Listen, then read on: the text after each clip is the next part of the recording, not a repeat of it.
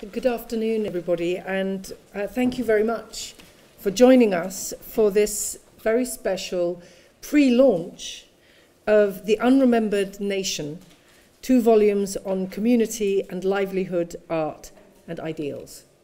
I'm delighted to welcome our speaker and author, Dasho Karma Ura, our distinguished commentators, Sir Simon Bowes Lyon and Professor Ulrike Roesler, and Sabina Alkire, who will moderate the commentary and the ensuing discussions.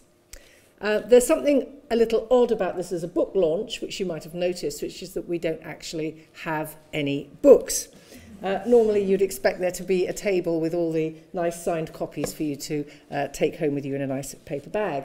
The reason for that is that this is a pre-launch and the book is going to be published by the OUP in August of this year. So why are we jumping the publication gun? The reason is that Dr. Ura is a visiting scholar in Oxford until mid-July, thanks to the university's Public Policy Challenge Fund. And we did not want to miss this very special opportunity to celebrate our distinguished alumnus while he's here. And we have the chance to do it properly. Dr. Ura read PPE at Magdalen in the early 1980s. He continued his studies in Edinburgh and then worked for the Bhutanese Ministry of Planning for 12 years. His achievements since that time have spanned a truly astonishing range and depth of accomplishments, both intellectual and cultural. Dr. Ura became the founding director of the Centre for Bhutan Studies and Gross National Happiness from its opening in the late 1990s and remains so until the present day. The CBS now gathers over 100 researchers drawn from all ministries across government under one roof. Following the leadership of His Majesty the 4th King of Bhutan, who observed that gross national happiness is more important than gross national product, Dr. Ura has spearheaded Bhutan's conceptualization, measurement and practical application of the idea of gross national happiness, both in government policy and in the private sector. In addition, Dr. Ura was a member of the drafting committee for Bhutan's first constitution, enacted in July 2008, and has been awarded the Red Scarf and the ancient title of distinction Dasho for his distinguished service to his country. In 2010, Dr. Ura was granted the honour of Druk Korlo, the Wheel of the Dragon Kingdom, for his contributions to literature and fine arts as a poet, a novelist, and more. He has composed a special Tsechu, or annual spiritual festival, celebrated in Dorchula, involving dance choreography, costume and mask design and crafting, and musical composition, expressing a spiritual narrative. As an artist, Dr. Ura's works include wall murals for the temple in Dorchula, which depict the history of Bhutan, an image of Vajrayogini held in the British Museum, and massive modern-day interpretations of the founder of the nation and his consort for the 5-story Jichenkur Central Courtyard. Dr. Ura is the author of many books, ranging from policy analyses, such as Deities, Archers and Planners in an Era of Decentralization, Beneficial Labour Contribution, a proposal for GNH value education in schools, and a compass towards a just and harmonious society. He has also published a history book, Leadership of the Wise Kings of Bhutan, and numerous articles. He holds a doctorate from Nagoya University in Japan. He has also told me that he has the ability to hold his breath for an astonishingly long period of time. I will not ask him to demonstrate this afternoon, at least not until after dinner. After many years, we are absolutely delighted that Dr. Ura has returned to Magdalen, now as an honorary member of our senior common room, as well as a visiting fellow in the Department of International Development. So please will you join me in welcoming Dasho Karma Ura to introduce his most recent 2-volume set, The Unremembered Nation. Thank you, Dinah, for that very kind introduction. Indeed, little bit in excess of myself. I was here briefly in 2019, but otherwise it's been 37 years since I left college. And 37 years ago, I remember, was a wonderful place. It was such a wonderful, but also a very mysterious place for me when I first arrived. And I was stunned at that time by a lot of things. Having to write essays so regularly and then talk to the tutors was also very mysterious for me. At that time, I had a vague notion that the tutors here were like reincarnate lamas, expert in scriptures and expert in realization. So that was sort of my own mysterious projection part. But it was slightly different when there were glasses of wine in front, especially free. And one such regular occasion where we could get free drinks with a discussion about philosophy was with Dr. Ralph Walker, who is right behind. And it's very nice to see him. I mean, he's a kind of a main continuity of the college in that sense. And I should say that long may he serve the college. It's very memory restoring for me to be back. My attitude was to suppress memories and get on with work, because I thought I will never be back here. And so when I met a few of my batchmates, like David over there, he said that it's like waking up from Bardo. Bardo is interlude in the stream of consciousness between death and rebirth. So, but it's very nice to meet as a real person rather than sort of imagination of Bardo. So I'm very glad about this aspect of one's life, some sort of strange but happy circularity. And when I came here as a visiting fellow at the kind initiative of Professor Sabina, this was not planned. This was not planned at all. So the fact that it is synchronizing like this is also very, very pleasant for me. So overall, this event in Magdalen is really a great honor for me. And thank you so much, Dinah, President of Magdalen College, for this very, very kind consideration. And also I'd like to thank all the people who worked in the background for organizing this, Ana Morales and Malone in the alumni management. I should thank Professor Ulrike for being present too. And I'm very grateful to all of you who have come, although in the last minute there was some change in venue and it may have caused you a little bit of inconvenience. I must say that the college looms a little bit larger than you might imagine in Bhutan, because His Majesty the King came to study here. That's why in the sort of thinking in Bhutan is bigger than it may sound. When he was Crown Prince, he was here. And the previous president of Magdalen College, Sir David Clare, mentioned that there's only one student who studied here, a prince, who became king. And the other was Prince Edward VIII, he said. So it's very wonderful to have some sort of continuity between Bhutan and the college in some ways. And though the species of creatures are very different and unlikely to cooperate.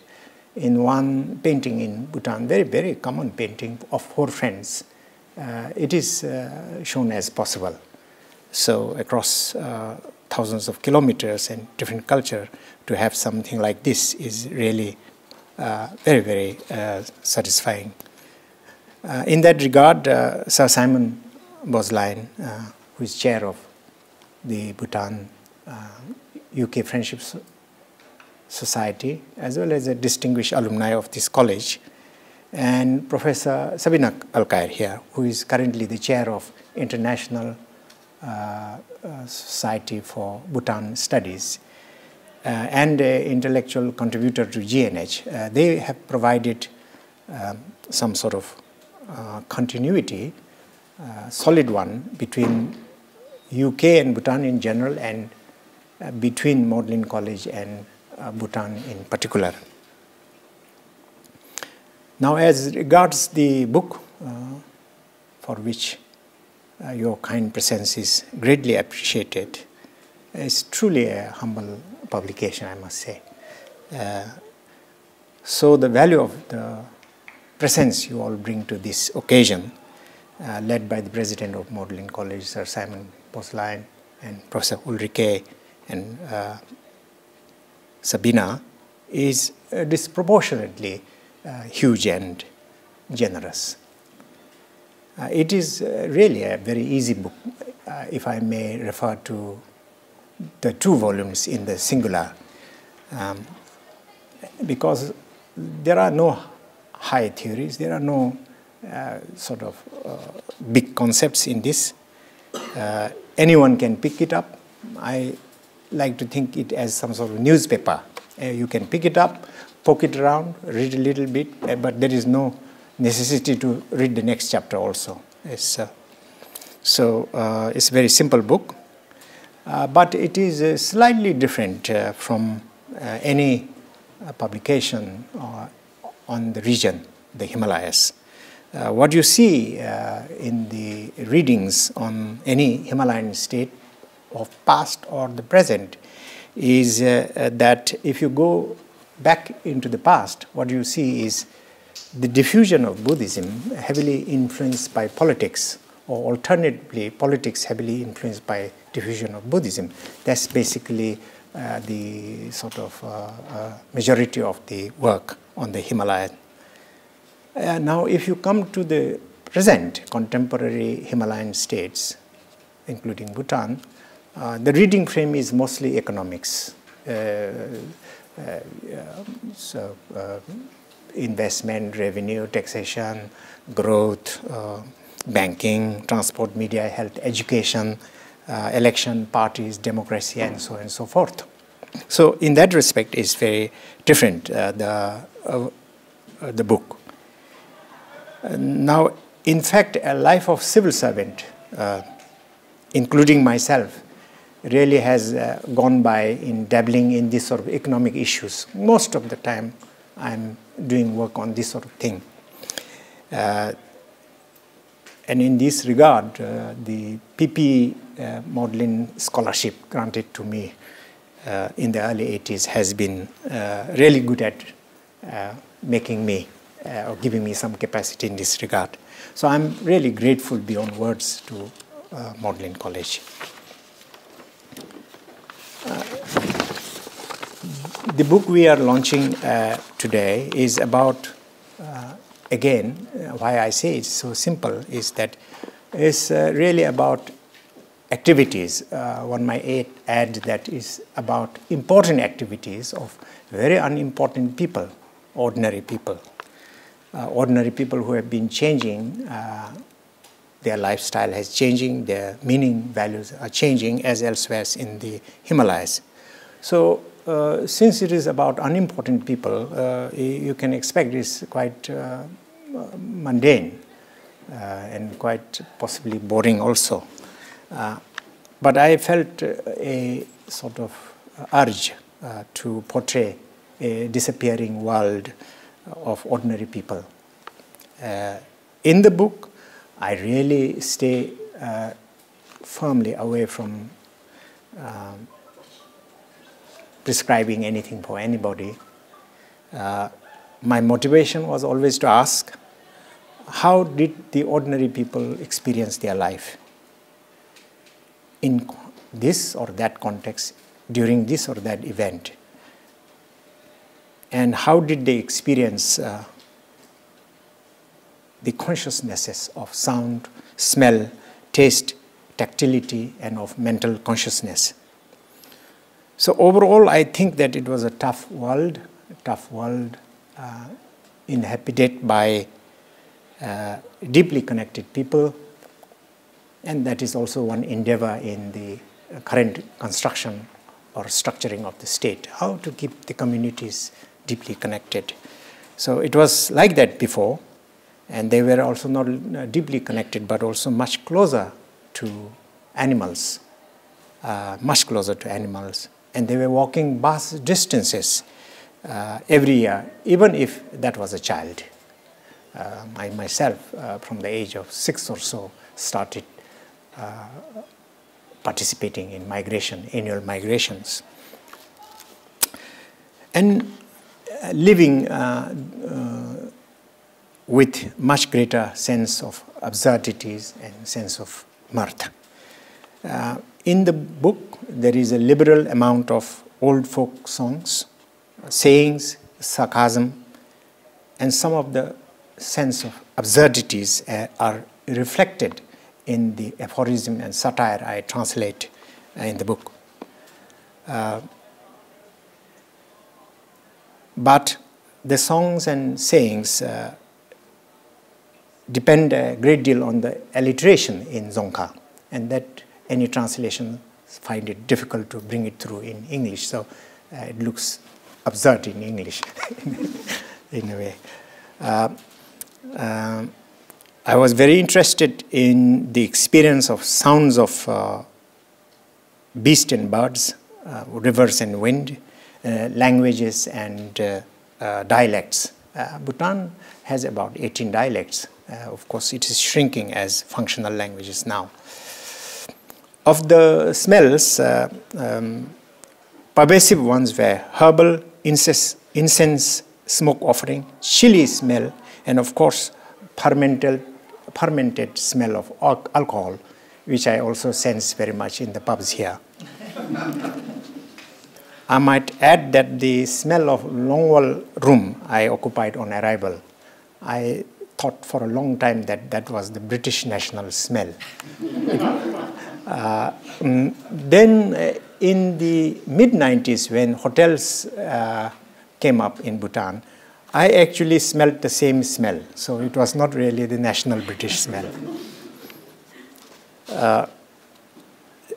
I'm sure that anyone who writes anything on Himalayan Buddhist states will be very tempted to become conceptual and theoretical. But my small chapter on monks and monasteries or on state power, I avoid going into very serious things. When I discuss about monks and monasteries, my attention is not aimed at all on doctrines or on legendary achievements or this Lama or that saints. I was not really interested very much in those. I wanted to provide really a view on very boring, humdrum life of monks in these monasteries. So there are descriptions on life of monks in relation to communal sanitation, in relation to dining hall and common sleeping hall. Or when I discuss a little bit about the topic of Guru Rinpoche, for example, is a very pervasive figure in the Himalayas. No one can skip without hearing or seeing something about Guru Rinpoche when you visit Himalayan states. Even when I discuss him, my interest is not on why he is omnipresent over there, but my extent of my approach is very much limited to his influences on shaping language, on shaping ordinary art and architecture, which are very much alive today. And especially on his legacy on shaping the perception of the inhabitants towards nature. So I stay away completely from the hot topics of relative truth versus absolute truth, conceptuality versus non-conceptuality, or nirvana versus samsara. Now, besides Vajrayana Buddhism in the Himalayas, there are at least two types of beliefs, or two cults and faith, which also encompass almost all inhabitants. One is the belief in what you might say earth gods, local deities who hold sway over the localities. The other is the cult of a vegetarian space god or sky god, and those who come from Tibet will probably you would have come across Wadi Gungyal. This is even before Yudrungben. So every year in the festivals throughout eastern Bhutan, that is majority of the Bhutanese population, this space god is invited from the 13th level of the sky down to earth, and it descends on top of the tree of God. But he and his entourage doesn't come below the treetop because it's considered contaminating to land on earth. Already there is enough intimation about pollution in this story. Then the cord or a thread is strung from the tree to human beings in order to receive the charges, renewal of fertility, fecundity, potency, vitality for livestock and human beings. In this regard, and I was taking a walk, thanks to Dinah making me a member of Senior Common Room, I take a walk to Edison, and I visualize that the great plane tree here is suitable for that. And also, I just noted here that the space god flies back after the festival. Until next year, you will re-invite, he is back in the 13th level of the sky. You have to visualize every time, each level, how he goes back. Anyway, I thought that the only human being who has considered his death to be performed in Mars is Elon Musk. I thought he will like this story very much. And, but it presents big problems for any of us who might like to attend his funeral. It will be very expensive. I discussed a little bit about things like laws, regulations of medieval Bhutan, but even when I do so, the corpus of laws that were promulgated in 1729, my interest is not about legal principles, jurisprudence, or such high things, but really is a consideration of selected provisions that affect the ordinary people most. There were lots of regulations there are lots of regulations in 1729 legal code on transportation of official loads. Numerous kinds of in-kind collections of goods and foods. There were regular errands for people to perform in terms of maintenance of bridges, fortresses, roads, and also obligation on tilling official and monastic lands, as well as looking after official herds of cattle, yaks, and horses. There is in that law even an obligation on the people for each household to nurse back and fatten 2 official horses per year.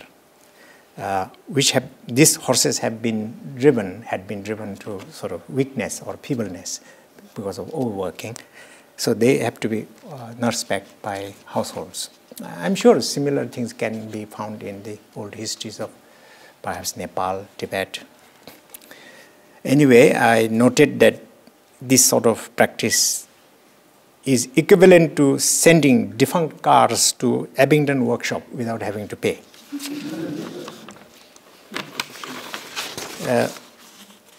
So I'm coming to my last 6-7 minutes. Please excuse me. When I discuss visual arts of iconography, which are there inside houses or temples, or when I discuss about exterior painting of the house, houses in Bhutan are heavily painted, even the exterior side. I just did not want to focus only on the art and the artist. Really, I was fascinated equally by the production process involved and the materials.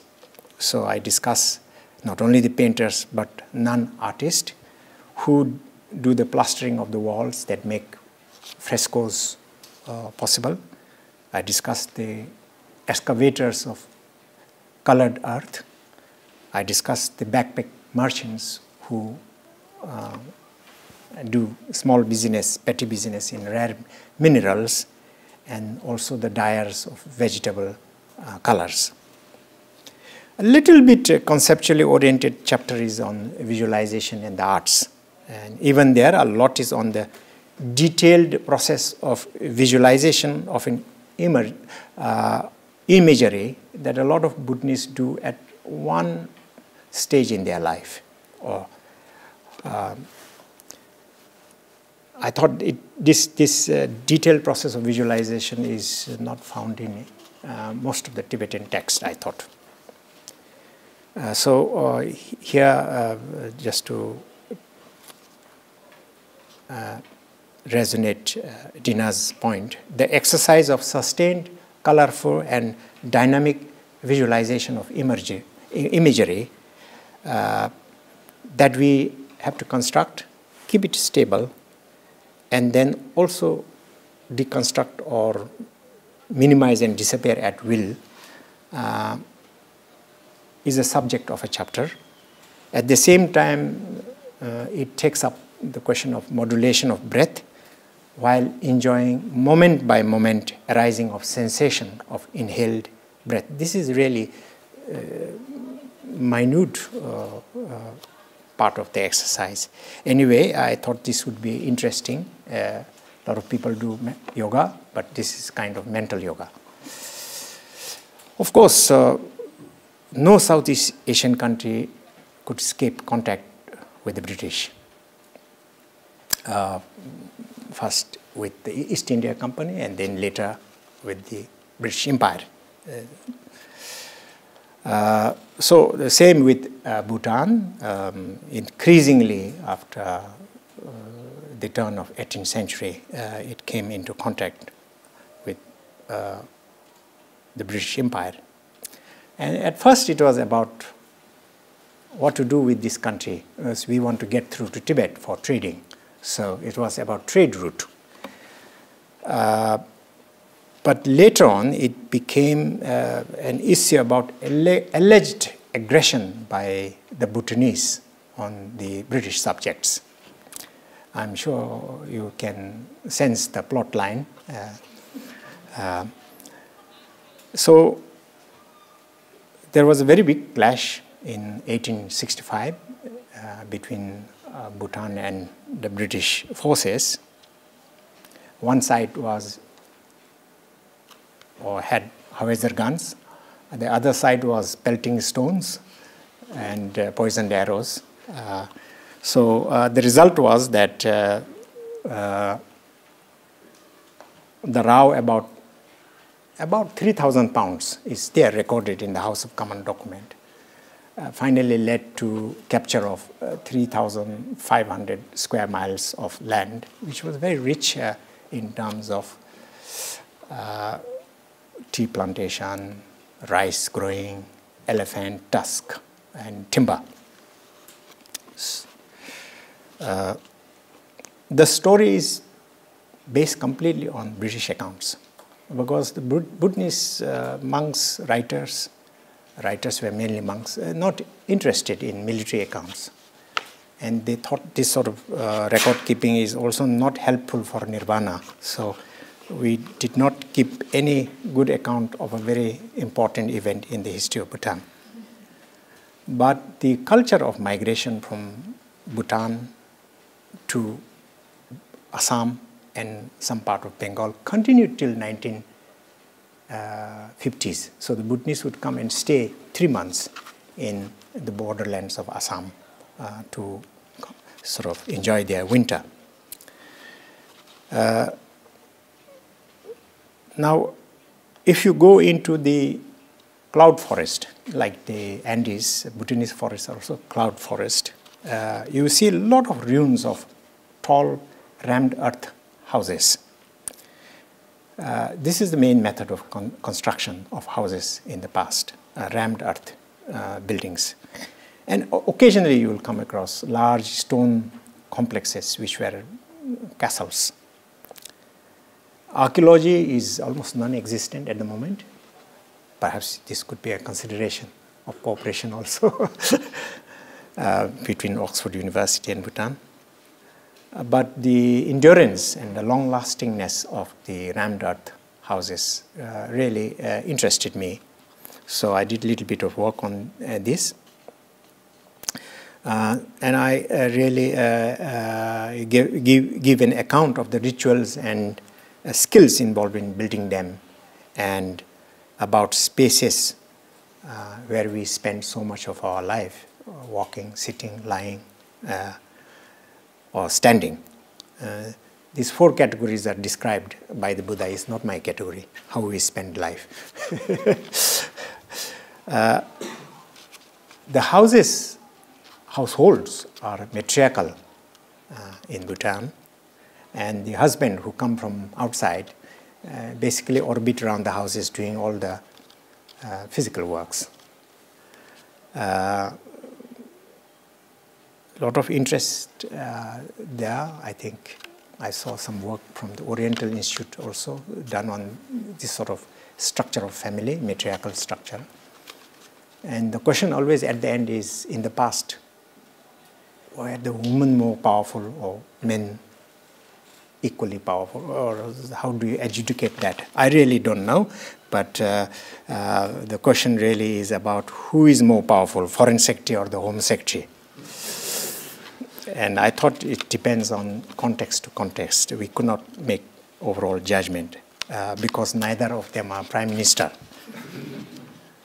But what I like to bring to your attention through this book is that there was a very unusual figure, shadowy figure behind the Home Secretary. So behind Priti Patil, there was the maternal uncle backing her up completely, who held a lot of implicit authority and power. His role is sung very much in aphorism in Bhutan.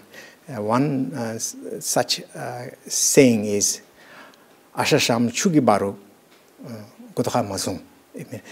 Even if the maternal uncle is flown away by the current of the river, don't catch him by his skull, because his skull is very important if he can be saved, that sort of thing. So as my focus is on ordinary people, there's a lot of information on the intertwined existence of farming, livestock management, and wild animals, and animal husbandry. These 4 things really. So the skilled herdsmen who developed in conjunction with perfection of breeding through pipe backcross breeding. This seems to be rather unusual thing, understanding developed in Bhutan. how to breed with backcross 5 generations. This is presented as the backbone of rural livelihood in the past. But also this is a much sought after breed just now in competition with Swiss Jersey, brown Swiss or Jersey cross. The practice of migratory animal farming is condemned in most of the literature I found actually. But this practice in Bhutan seems to have become very sustainable because the herds moved over long distances, never degrading a place, precise duration at precise location. They would make a circuit throughout the year. So degradation, overgrazing never took place. And the modern comparison is rotational grazing. You know. So it was a rotational grazing, but practiced on a very vast scale in Bhutan. And when it comes to farming also, conventions of cooperative work applied equally. Just like migration of cattle required conventions so that conflicts didn't take place.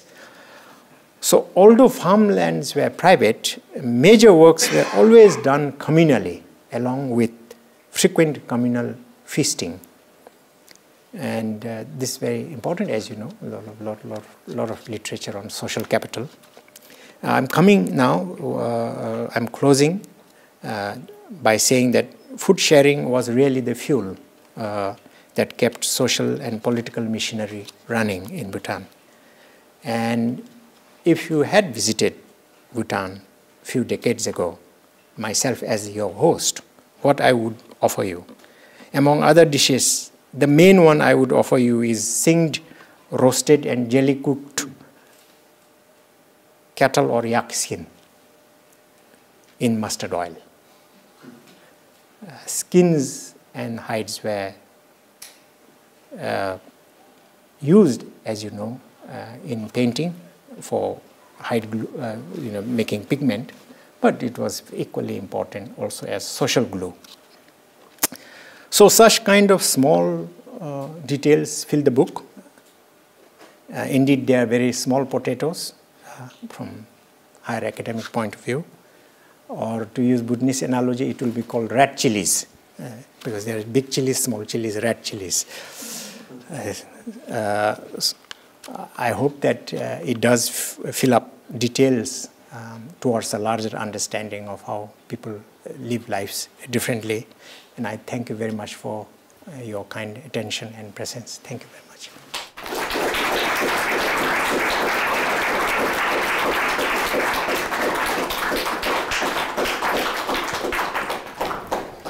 Thank you so much for such a clear and evocative description of the volumes. And it is, as he said, peppered with facts. One thing I learned I did not know about sharing food is that on average Bhutanese eat for 82 minutes a day. And he had figured out it was 4 years of your life that you spend eating together. So many, many jewels of details. I'm delighted to welcome our commentators and invite Sir Simon Bowes Lyon to offer his reflections. He started life as a chartered accountant and worked in finance and in farming. And before entering Bhutan, he had already been collecting botanical species in the Himalayas and in the Hindu Kush.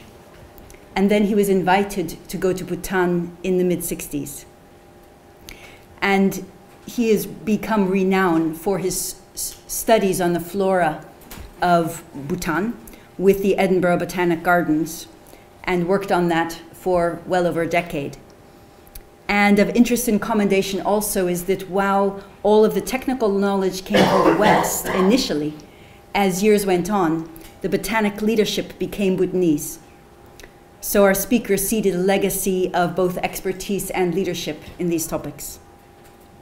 On the broader stage, he was, as Dasho Karma Ura mentioned, with Michael Rutland and Lord Wilson of Tilliorn, co-founder of the Bhutan Society of the United Kingdom, and remains its president.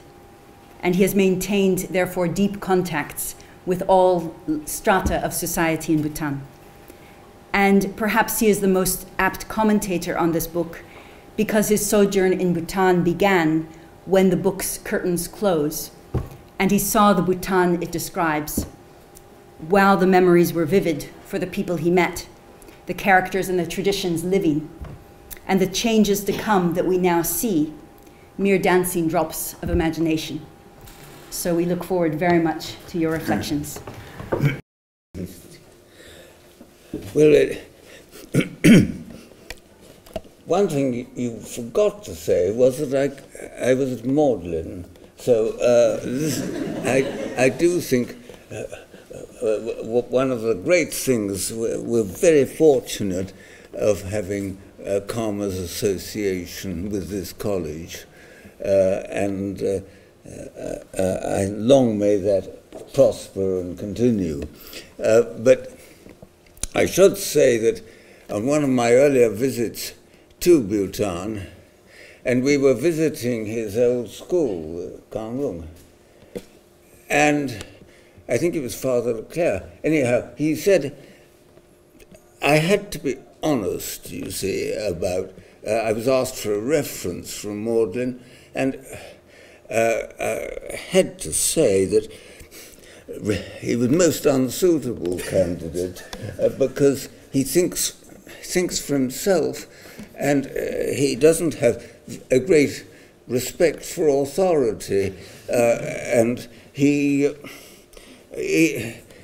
does cartoons of the staff, and anyhow, the rest is history, because Magdalen immediately said, that's our man, and and they were, of course, absolutely right. Well, my association with Bhutan, on the one hand, I really should say, when I dip into Karma's book, is very superficial. I hope it'll be less superficial after reading all of it. But what I think is less superficial is the influence that Bhutan has had on one's life in so many ways. And you see, at one level, at the very high level, you look at Bhutan, the country, and you see a sort of microcosm of so much that happens to different nations in the world.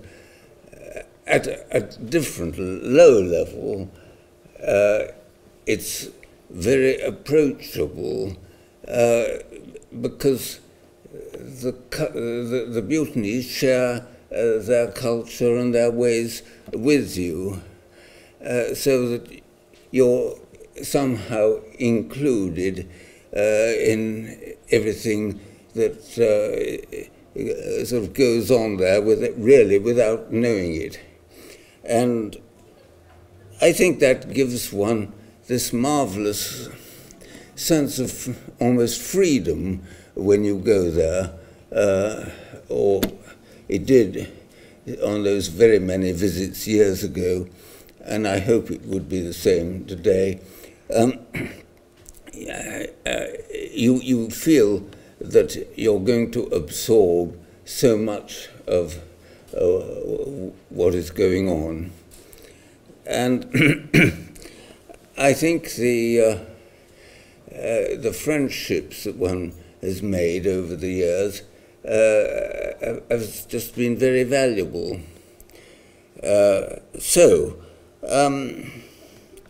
What took me to Bhutan originally was, as has been said, this botanical interest, which was something that all just grows out of earliest childhood. I always had my fingers dirty in the soil. And so the interest in plants took me there because I wanted to go as far east as possible in the Himalaya, and that extended in those days to Sikkim and very barely Bhutan, because it was made very difficult with inner line permits and all that sort of thing. However, I can remember that we received a telegram from Bhutan saying that our permission to go has been refused, but come just the same. I think that's what's called a telegram en clair in diplomatic terms, and we just sailed in.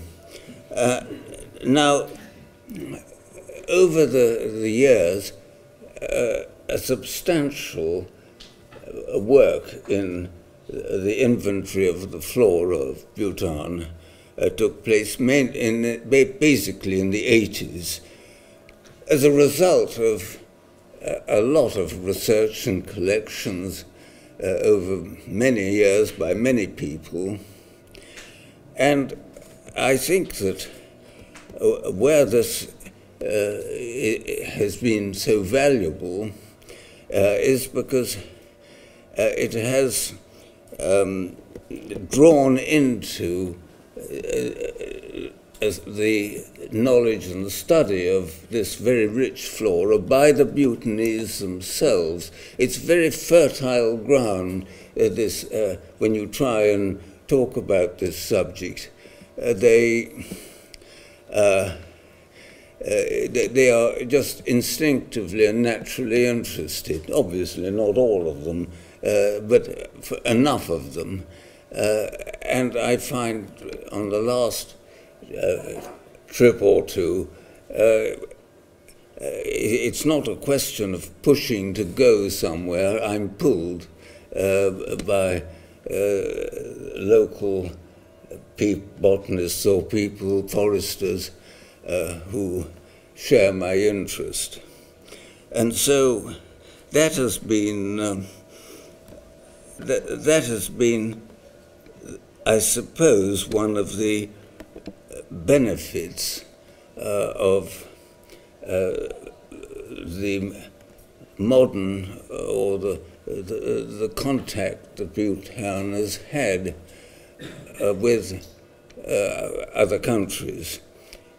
And you can think of, obviously, that there's been advances there in health and education, communication, and all these things.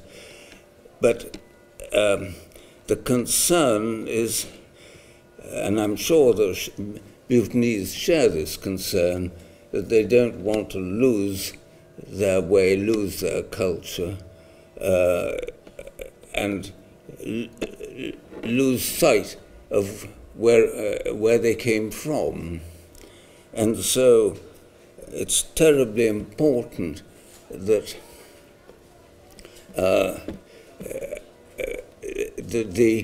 not only the sort of traditions of, but also what made up a lot of what I would call normal life in the past is not lost. And that is really, I think, the importance of Karma's book, because he's talking about what's normal.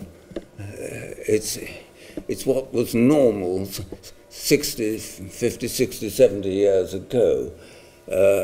And that is something that's quite fragile in a way, that it could be destroyed or subsumed into sort of modern techniques and technology, and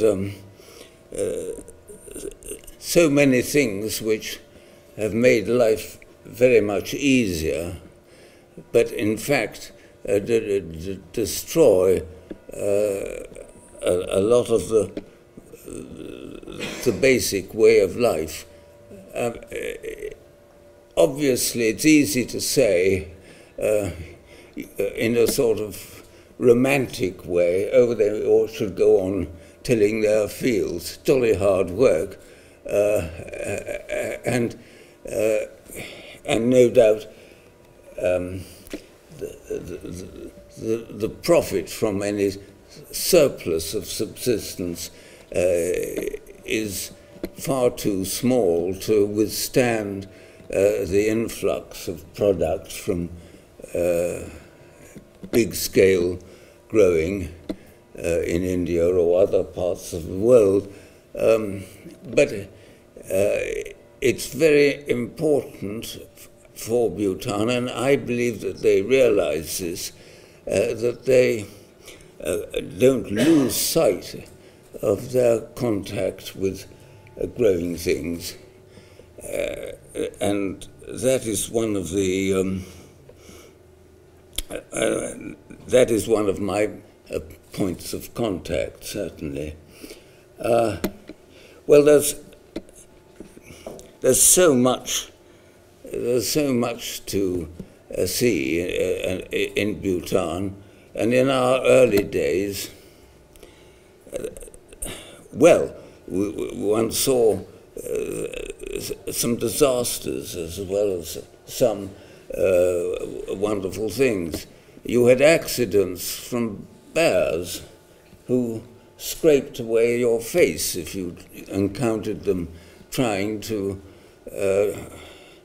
when you were trying to defend your farm. Just as an example, and there was leprosy, and that was very effectively stamped out, but it was quite a big factor. And then I suppose there were always accidents from rather hairy building of or repairing of roofs and putting those big boulders on the timbers, which had to be done rather often. Looked awfully nice, but obviously corrugated iron has displaced that. So I don't know if you call that an advance or not. I would like to have seen the wood preserved, but it didn't happen that way. So turning to the enjoyment one's going to have in turning the pages of Karma's book, there's just such a wealth of understanding of the way things were, and I think it's very remarkable how it's all held together, because you're really talking about things as they were before your time, as much as when I knew it in the 60s and 70s. So it's really very enlightening in that way. And I must say, I think this is a very important book to have been written, and it's important for not just us to be have a better understanding of this past, but it's also very important for the Bhutanese themselves, because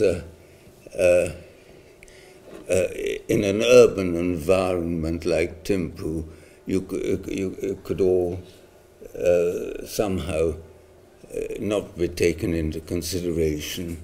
So I look forward very much to reading this book, and I do congratulate you on a tremendous magnum opus, and I'm so glad that it has all happened. Thank you. Thank you so much, and for reminding us of the need to keep contact with the soil, to celebrate the changes of reduction of bears or leprosy, improvement of roofs, but to recognize that such changes can leave a footprint in culture and soul that also needs to be reflected upon, and the role of this book in bringing those memories to life.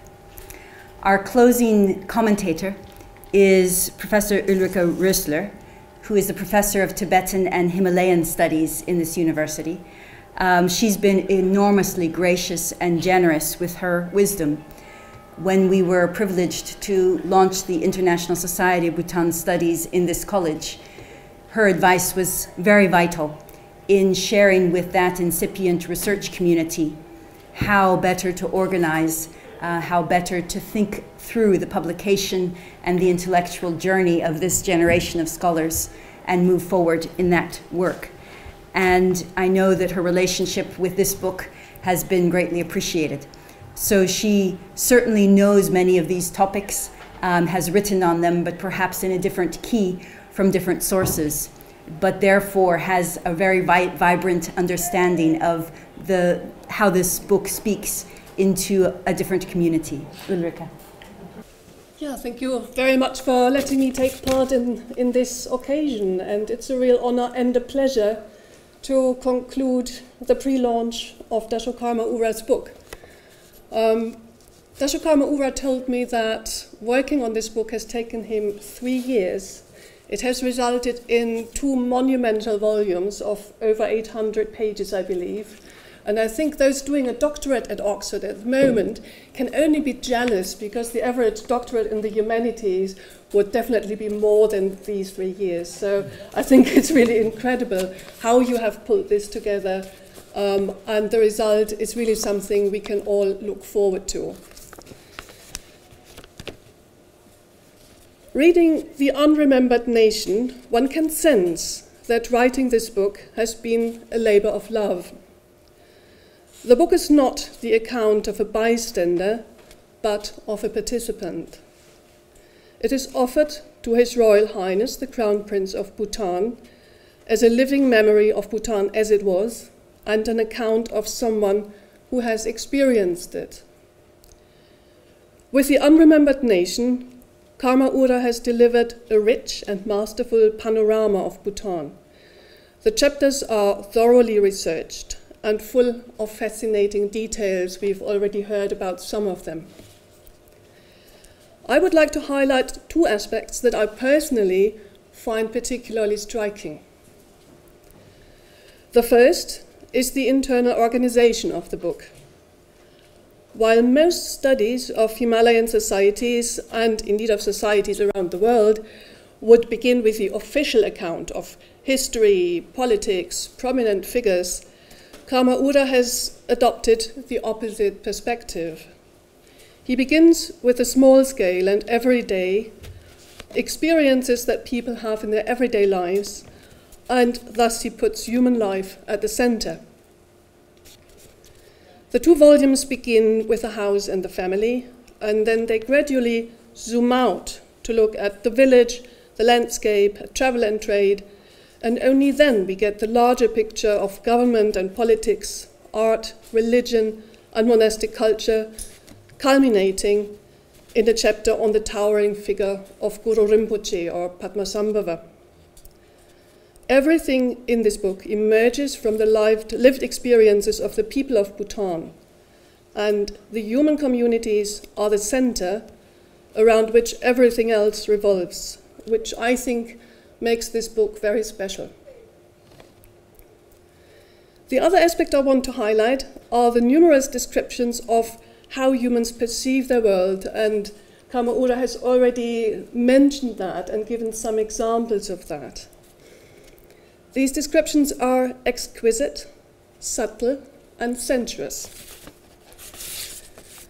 Chapters on sound and colors and the rich illustrations not only convey the personal experience of the author, but also immerse the reader in Bhutan's beauty and the sensory experience of its environment. For example, a whole subchapter is dedicated to the sounds of wind and water. And I'd like to read just a short passage to illustrate the richness of these descriptions. I quote, "If people lived higher up in the glades, it was the sound of strong, fresh and cool wind rustling through the trees that was the ever-present background.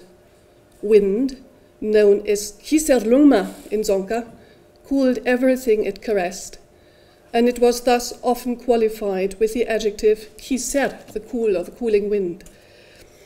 On the other hand, if people lived closer to a river, it was the sound of the river down below that became the encompassing note in the place.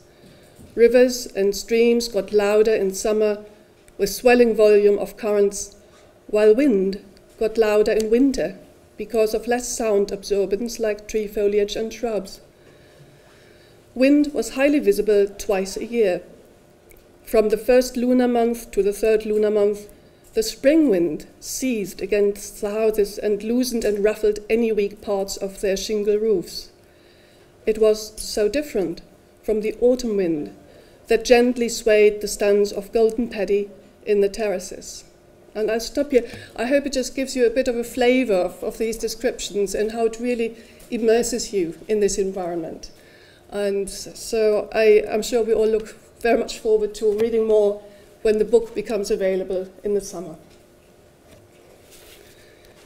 These sounds of nature are nowadays inevitably joined and sometimes overpowered by the sounds of modern life, such as cars and airplanes. That the experience of Bhutan as it was might soon be unremembered, as the title of the book suggests, gives the description a certain poignancy. In times of rapid change, memories of the past become even more precious, as we can only move into the future in a meaningful way if we understand where we come from. As Robert Heinlein, the author of a famous utopian novel, has phrased it, a generation which ignores history has no past and no future. In that sense, the Unremembered Nation is not primarily a memory of things long gone. It is a gift for future generations. These 2 volumes will be a treasure trove of knowledge for academic scholars, for Bhutan lovers, and, perhaps most importantly, for the people of Bhutan. It's heartening to see such thorough scholarship combined with such deep dedication and affection for Bhutan and its culture. And I'd like to congratulate you, Dasho Karma Ura, on completing the books, completing the manuscript, and we look very much forward. And I thought I should do that the traditional way.